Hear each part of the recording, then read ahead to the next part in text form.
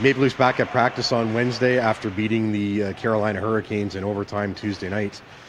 The next game now has the Leafs in Buffalo on Friday night, and of course that marks the return of center Tim Connolly to the place that he spent about 10 years playing in the National Hockey League.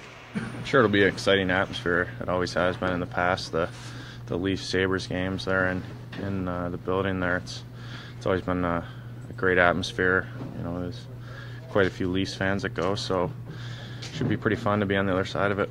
And as Connolly thinks about returning to Buffalo for the first time, Leafs defenseman Cody Franson will try to continue the groove that he's found himself in. Franson set out a lot of games to start the season, but he says now he's as comfortable as he's ever been. Did you find it a while to get into a groove, given that the guys have played so many more games than you, and you finally started getting the lineup pretty early? Yeah, it makes things a little bit more difficult, but you know, it's just one of those things that unfortunately didn't happen quick enough for me.